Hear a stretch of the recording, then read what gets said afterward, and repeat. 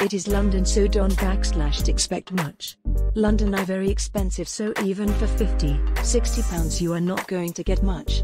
Over the years I stayed a few times at this hotel.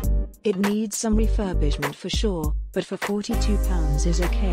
The room was a single. On arrival we were bath. told we had to pay extra because of 2 guests. Even though I booked for 2, they only had record of 1 guest. We were given a room in the basement which was a little dingy but okay.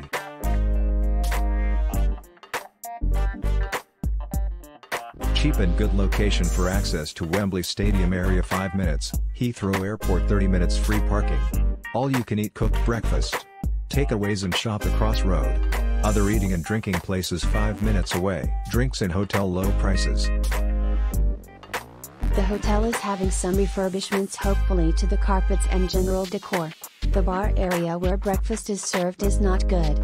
The carpet in our room was awful. My husband had to mend the toilet seat that kept coming off.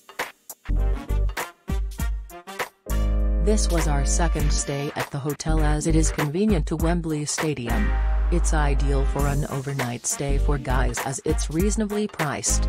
The rooms are clean and warm, and there's a bar downstairs. The staff are friendly and the receptionist was helpful when we asked for directions. The shower was so dirty, we could not use it. The cubicle was full of hair and dirt from previous guests, rust and mold.